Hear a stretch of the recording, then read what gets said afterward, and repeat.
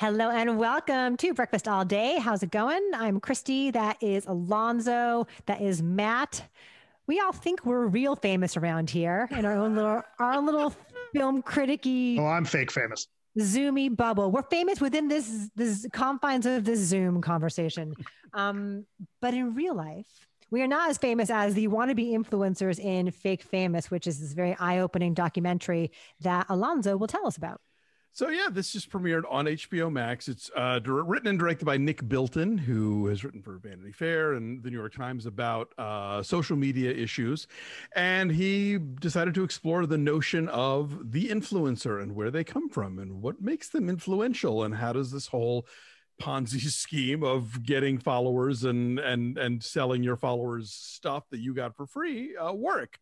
So he found three people with fairly small Instagram footprints: an actress named Dominique, a musician and clothing line entrepreneur named Chris, and a gay guy who looks good with his shirt off named Wiley, and basically goes out of his way to sort of create these much more fabulous Instagram personae. So they rent a house and use the locations to make it look like they're on a vacation or they're staying at some fabulous resort, because the idea is if you pretend like you're staying at a fabulous resort, then real resorts will give you a free trip so that you'll Instagram about it.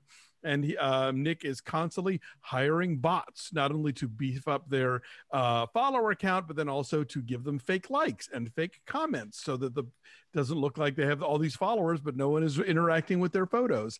And we see that for Chris and Wiley, they get uncomfortable with it in various ways. But for Dominique, because she is an actress, and so often when you go into auditions, they want to know what your social media following is like, it winds up being a sort of bonanza for her. She gets auditions. She gets tons of free shit. She gets sent on like modeling shoots.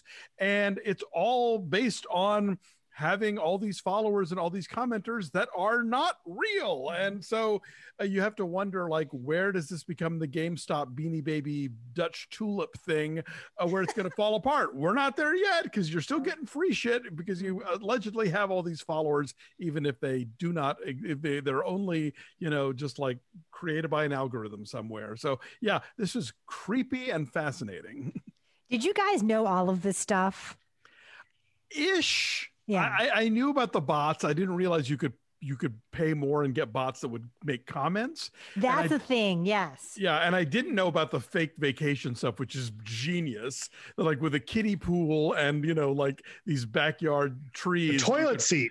The toilet seat. The toilet seat. Oh my God, the toilet seat's fucking That's amazing. Genius. Explain that. No, Matt. no. Let them Okay, discover right. the toilet. Yeah, Right. no. I knew, of course, that you could buy followers because clearly, like, half of Trump's Twitter followers are bots of some sort. I knew Right. you could buy followers, but yeah, I didn't realize that you then had to buy likes and comments so that it didn't look totally conspicuous that you have like 100,000 followers, but Right. only 27 likes on a picture.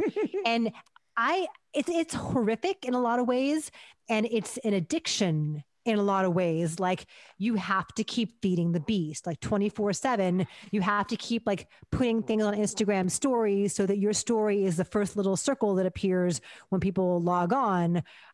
It made me weirdly appreciate the hustle. It made me appreciate the work that goes into it. And like, I wouldn't want to do it. It'd be easy to say, oh, this person just like walks down the street holding a purse and it's glamorous and easy, but it's constant. It's constant work.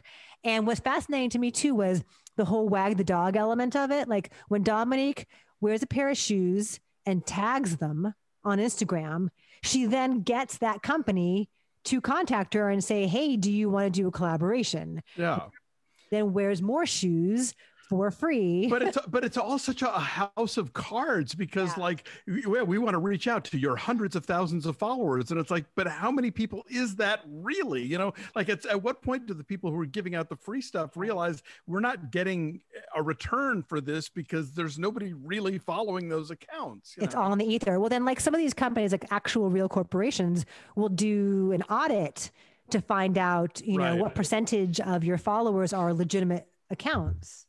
But when they did that, The filmmaker does it at one point. the filmmaker does it, and it comes back with a glowing report, which then he asks, so maybe that's a scam too. That's fake right? too. Yeah. So Amazing. I have a very, like, I actually kind of low key really dug this movie, and I'm disappointed that, because we see in the movie, like, COVID brings the whole thing to a grinding halt. Right. Or does it? And well, a lot of people somehow manage to just keep posting these photos. right. They but still go on vacation, quote unquote, right? Right. But I would be fascinated to see how far they could have gotten without COVID standing in the way, because I bet pretty far. And I will admit, there was a side of me like, I was kind of taking mental notes for some of this shit while I was watching. And partly because that's my job, right? Like, partly like the job is to make sure that MoviePhone or wherever else I'm working for grows. And I was fast, like, some of this stuff I knew that you could buy followers. I did not realize that the arms race, so to speak, of how the programmers that do that, the quote unquote hackers that find the loopholes in the system, now know that you need to have comments, and the comments have to be a certain quality, and the timing of the followers, so that the algorithm on Instagram doesn't scope them out and catch them. But by the same token, it's very telling, and I totally agree. I totally understand this, is that Instagram and Facebook, like, the last thing they want to do is start talking about the bots, right? Like, Twitter kind of crack down on it. Because their ad rates rely upon their ad own rates numbers. rely on that. And it's similar to, well, but it's, look, like, we had decades of Nielsen ratings, right? And the Nielsen ratings, for those people that don't know, are an extrapolation. They are not actual hard numbers. The Nielsen ratings are based on a sample set, right? Yeah. And they put samples. One household represents 100,000. One household represents a certain amount of people. And so they extrapolate what the numbers are. But the dark side is that if you start watching something that doesn't fit their modeling and is way off, they'll come and take your box away. And the thing is, like, look, those of us that are in the industry and cover it know that, and the advertisers know it too. Or I'm sorry, the agencies, the marketing groups, the ad agencies know that, but the CEO of a lot of these companies that will do the advertising doesn't necessarily get that. So it's this Ponzi scheme scam, but at the end of the day, the sucker with bags and bags of money is the person running Coca-Cola, is the person running Nabisco, that doesn't, because even if the marketing person at that company knows, they still can go up the ladder as long as their boss, as long as, like, the board doesn't quite get it. Those guys, like, the whole scam works. And I get it. And it's, And the whole thing is, it's so vapid because it's basically doing what advertising has always been designed to do, which is to make you feel like shit because you don't own a certain thing or you haven't accomplished a certain task that can be purchased. There's that scene where Dominique goes on there's like a big bus to Vegas with a bunch of other influencers, and they stop along the way and do these photo shoots, and they all get to Vegas and do the photos, whatever.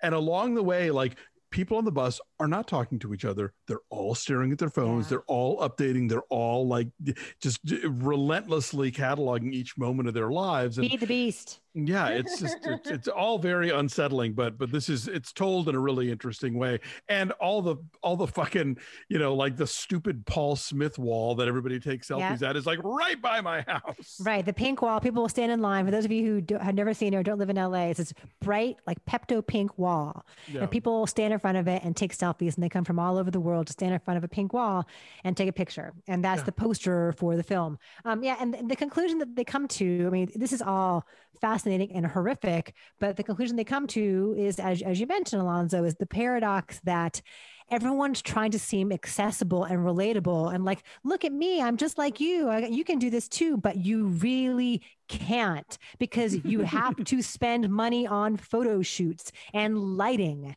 and bots. And so this incredible, luxurious lifestyle is not accessible to you, is actually very alienating. And even if you're like Kim Kardashian, who is the queen of this thing, like, even she is a total shill for, like, you see her plugging these products that, you know, just got handed to her with a check. And so it's just like, it is all artifice from the top down. It's so, it's very bizarre. I will share a story about, I actually have 2 stories about getting free stuff. One, which I haven't, back when I was, you guys remember when I went on that run of posting different shirt patterns every day for like 3 months? Oh, yeah. So the fine folks at Tommy Bahama sent me a gift card because I kept tagging them in the times that I would wear Tommy Bahama shirts. So that shit worked. Now, granted, it helps that I have a few thousand followers on Twitter, but that absolutely worked. The other part of this, the other story is one of the publicity companies, you know, from time to time we get swag, right? Especially around home video stuff. We've all gotten them. You know, I used to get tons of toys from Hasbro because we talk about them on Rotten Tomatoes and all that kind of stuff. Yeah, I get sometimes they'll send you that stuff, but sometimes they'll ask you first, well, will you do an unboxing video? And I'm like, no. If that's what you want, then don't send it to me, you know? The unboxing videos are crazy popular. So I got something that I just today, I got something that I'm going to post about for Movie Phone because the publicity company asked, hey, do you want this? Will you do a post? Sure. Why not? It's the company. Big deal. Here is how I have to show you the picture of the label of what it says. Oh, Matt Atchie, influencer. Oh, you influence me all the time. It's like influencer. Yeah. I'll tell you, Dave and I purchased, did y'all know that Mariah Carey has a cookie company? She does. We bought some Mariah's cookies yesterday, and I was going to take a picture and post it on the Linoleum Life Instagram to promote our food podcast. And after watching this documentary, he's like, do not post that. We are not going to be fucking influencers. Like, but if you post it, you get more free cookies. Who doesn't want more free cookies? He was so put off by the people in this movie and what they do. He was like, we are not ever doing any of that. That's really funny. Nick likes to watch Camp Cretaceous on Netflix, the animated Jurassic Park movie, or Jurassic Park series rather. And one of the characters is an influencer named Brooklyn. Hey guys, it's your girl Brooklyn. Hey Brooklanders, we're going to unbox this. I heard her thing's called Unboxing Brooklyn. And then, you know, that's why she's at Camp Cretaceous. I mean, I get the unboxing because, you know, I mean, look, like Apple, when you buy an Apple product for 20 years, you buy an Apple product and the packaging it comes in is fucking gorgeous, right? And they knew that part of their brand was making that an experience. And it's been like that for decades. And other companies have figured that out. And it is all part of the experience of ordering something and receiving it. And I mean, look, there was a side of me who was watching this movie. I kept thinking, I'm like, I bet if I was still in my 20s, I could be really good at this. You wanted to hustle like that because it's work, right? Well, it is work. And it's also like, it is work. I think it's more work for women than it is for guys, definitely. But my other thought was... If you had a 9-pack, though, you could, you know. Well, sure. But my other thought was, they say you have to post 4 times a day. I was like, yeah, that's doable. I can see that. 4 times a day is not that much. Okay, well, work on that and get back to us. Right. So when Breakfast All Day suddenly has millions of followers, right? Millions of followers. Let's do an experiment. Let's see if we can pump it up. Well, that was one of the things that I was really impressed by was like, you can buy bots that will download your SoundCloud songs. Right. Right. Which then makes me think or buy your book. Or buy your book or listen to your podcast. Like, okay. Anyway, I'm saying 8. I found this quite eye-opening and horrifying, but I also came to appreciate the work that goes into it. Did I say 7 or 7.5? You said 7. 7, yes. Okay. I said 8 because I got really good notes. Awesome. And so 7.7 is our number. So Fake Famous is now on HBO Max. Who can tell me what the internet was and how it almost destroyed mankind in 2017? Hey, listen, if I were to be tagging Geeky Tikis in every one of our videos that I use, believe me, they'd start sending them to me. Do it.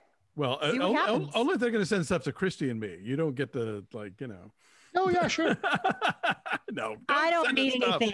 I don't want anything. No, please. Want less stuff, not more. Indeed. All right. Thank you guys for watching. Like this video and subscribe to our YouTube channel because of algorithms. Please. Come on, so bots. needy. Come on, bots. We're so needy for love. Bots. Follow us at BeFast All Day on Twitter, Facebook, and Instagram. And check out our Patreon page at patreon.com/BeFastAllDay. That's where the action's really happening. We'll be talking about WandaVision. We'll be talking about Bridgerton, so much other stuff. It's so fun. You'll love it. All right. Thanks for watching. We'll catch you guys next time. Bye. Bye.